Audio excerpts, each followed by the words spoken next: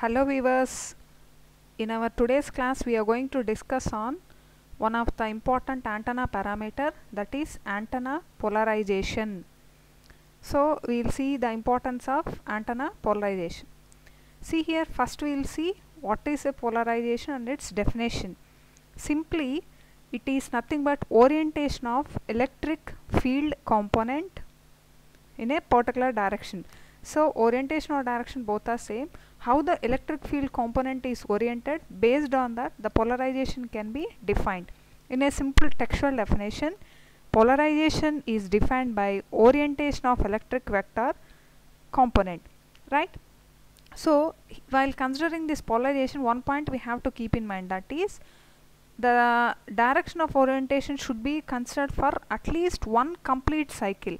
That means, for example, in one part of the cycle it is oriented in one way, in another part if it is changing, means we cannot consider for polarization. That's why at least one complete cycle the direction of the field component should be maintained. That we can define as a polarization or orientation of electromagnetic field. That is simply orientation of your electric or magnetic field component. We can call it as polarization. Now from these diagrams we can understand it very clearly. See here, I am taking example of this one. This is y component as well as this is our x axis or component. Anyway we can take, right. Look into this diagram. Here the change of the wave is along only one direction, it is changing along the x axis, right. This we call it as horizontal direction, like this. So all this is horizontal changeover. So this change we can call it as horizontal polarization. And if you come for a second case, here you can see clearly the change is in vertical direction. So like this. So vertical means like linear, straight in the upward direction. So this is called as vertical polarization. The third case is different.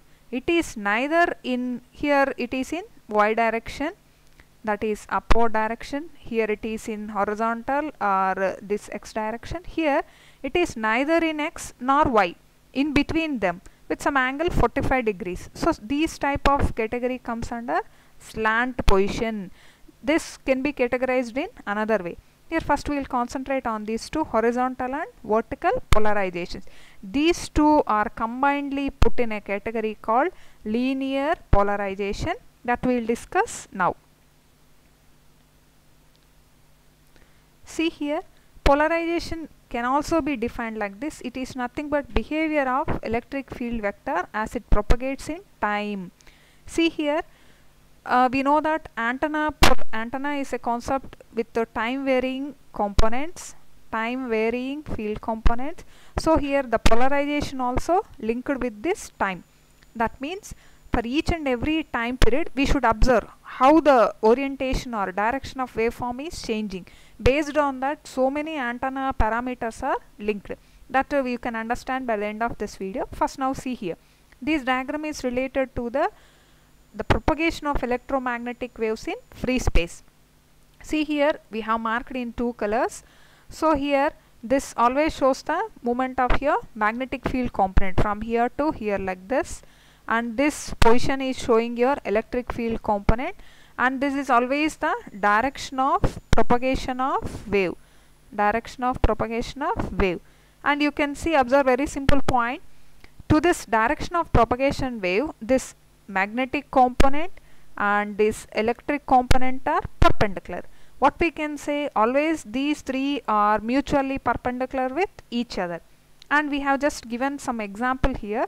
If you go for vertical polarization component, see clearly the electric field component is oriented vertically or upward direction. For horizontal polarization or horizontal component, the electric field is oriented like this, downward, or like this, horizontal direction or horizontal position. For antennas, why this is important is, see, always in antennas keep one point in mind. The physical orientation of antenna is straight the way linked to the polarization. For example, if you take your antenna in this vertical position, then that particular antenna gives vertical polarized waves. If particular antenna is horizontally placed, automatically it produces horizontally polarized waves. So it is straight away linked with each other. And here this is mostly ground based type applications, we will be preferring this vertical.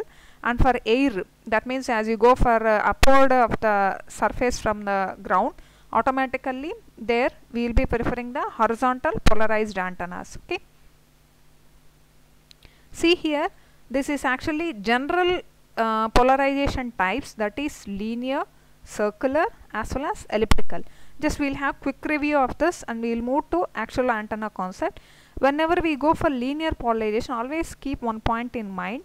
If the change of this polarization is along only single axis, it is treated as linear polarization. Say this is y and this is x. If the change is along only y direction, it is treated as vertical polarization. And if the change is only along x direction, in this direction, it is treated as horizontal polarization. These two are combinedly referred as linear polarization. Right? Some ways we can call this as major axis and minor axis also. Anyhow, it is different type of representation. And you come for the second case, here what is happening, and this is the way how we have projected only one change over here, that is in linear polarized wave. Okay. And if this is the case of horizontal polarization, means here you can change the waveform like this, you have the projection like this. And see for the second case, if you come for the case of circular polarization, here you can observe one point, it is not fixed to one axis, it will be changing. And see, at 0 time period the waveform will be here, the field component. After some time it shifts to this position, next here, next like this, and it will be shifting over its position throughout this circle. And here we cannot define only the change is along x axis or y axis, it is undefined. That means it will be changing over throughout all directions. So such type of polarization we call it as circular polarization. And for this circular polarization, we will not be able to define in which particular direction that it will be changing. It will be continuously changing over like this. So the waveform changeover will be like this, right? And here one point is, the changeover between this major and minor axis is always equal. That means magnitudes of these components are equal. Magnitude of the components will be equal. Just like if you take a circle, at the center if you mark the components how they are equal, in the same way here the magnitudes of the components will be equal. For example, say you will take Ex and Ey, they both will be exactly same. And if you go for the third case, elliptical shape will be like this, right? Here the field components will be not equal. Say for example Ex and Ey, these two will not be equal. That type of polarization is simply we call it as elliptical polarization. Suddenly if you see, you may think these two are same, but there is little bit changeover or difference, that is this one. Here the magnitude of the components is equal, but in this case the magnitude of components is not equal. From this diagram you can see that change. Here the axis is not equal, right? Here you can see it is shorter, on this end it is longer, that is the difference. But here if you go through this diagram, on this side the axis and on this side the axis both are exactly same. Such type we call it as circular polarization. Okay. So for antennas also we can use any of these three polarizations.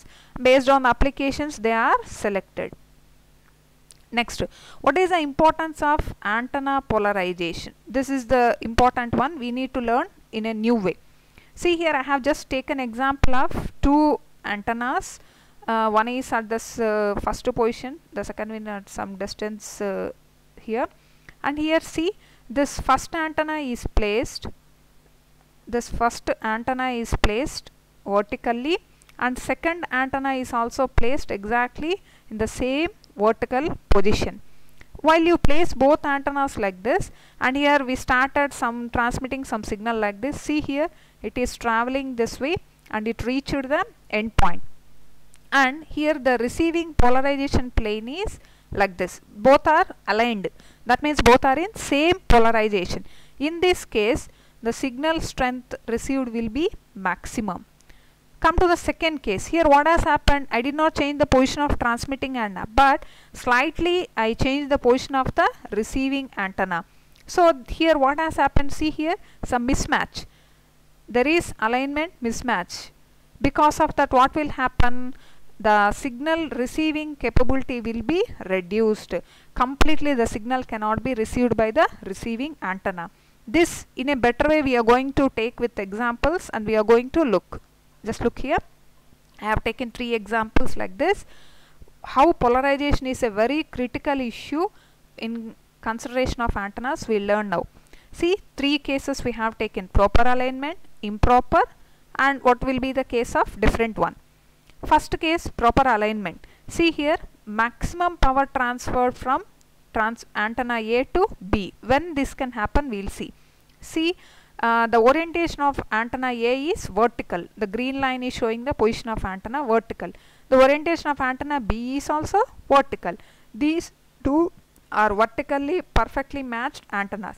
In this case, we can expect maximum signal will be transferred and received by receiving antenna. And if you go for the second case, what has happened, we will see. We did not change the position of transmitting antenna, but the receiving antenna I have completely changed it to horizontal position. This stayed in vertical only. In this case, the power transfer signal will be minimum. So the signal received by receiving antenna will be worst or minimum. There will not be a difference in transmitting antenna transmission, but the problem is at the receiving antenna. This point you need to understand. See, in the first case and second case, the transmitted power is same. Here same, here it is same, but the change is in receiving power. Why that has happened? Because I have changed the position of my receiving antenna. These two are not aligned properly. So automatically this has happened. That is, the power transfer has reduced. If we go for the third case, that is circular to linear. See, practically it is not always possible to have same oriented antennas. So in such cases, this circular polarized antennas are a boon. So a boon to us. Why? Because you can understand from this one. See here, for transmitting antenna I have considered circular polarization, and for receiving antenna I have taken a linear polarized in some direction. I already said no, in first one 45 degrees, some angle, neither horizontal polarization nor vertical, some other angle like this in between. So in this case, half of the power transferred from transmitting antenna A to B. At least see here, in this case minimum power is transferred, but here in this case at least half of the power can be received by the receiving antenna. Why this has happened is, in circular polarization the orientation of field component will be continuously changing. What happens there is, actually, as the field vector appears to be rotated, here the field vector will be rotating along this direction. So while it is rotating like this, what will happen? It loses all its directivity. That means it loses its orientation. Whereas if you look here, for these cases of linearly polarized antennas, it is possible to improve the directivity of an antenna. That means we can improve the radiation in one particular direction. That is possible for linear polarized. Whereas in circular polarization, we cannot definitely expect the more directivity of the antenna in one particular direction. Why? Because the field component will be rotating continuously. Okay. So in antennas, coming to the point of polarization, matching of polarization in antennas is very, very important. Otherwise, what is the problem we face is, the power received by the antennas reduces. If both antennas are perfectly matched, that is transmitting and receiving antennas are matched, automatically maximum power is transferred. So based on this concept only, antenna polarization is selected. So applications related to polarization. See how importance is given for this polarization, we can understand from this. If the antenna polarization is linear, according to that some applications are there. If it is circular, based on that some applications are there. Just we will have a quick review on that. In linear polarization, already I said we have two types. They are horizontal polarization and vertical polarization. If you go for the case of horizontal polarization for television transmission purpose, this is particularly preferred. And air related communication, that means as you are moving away from the ground level, this is preferred. And if you go for the vertical polarization, mostly it is preferred for mobile communication as well as hill areas. That means if you have mountain areas, far away distance areas, there we will prefer the vertical polarization. And also for very low frequency signals also we will prefer this vertical polarization. And here if you come for the case of circular polarization, all the satellite related applications, satellite communication related applications, we will use this circular polarization. Why? Because just example, if you expect a signal from ground station towards the space, there can you control the polarization? It is very difficult. So if you are able to use a circularly polarized antennas for such type of applications, then we can expect the power receiving capability to maximum percentage. If we use linear polarized antennas, we cannot guarantee the maximum power transmission. Why? Because they are fixed. If for example if you place linearly in vertical position, it will be fixed on to that position only, it will not change its orientation. If you fix on to horizontal, it will be fixed like that only. But if you go for the case of circular, it will be in rotating mode, right?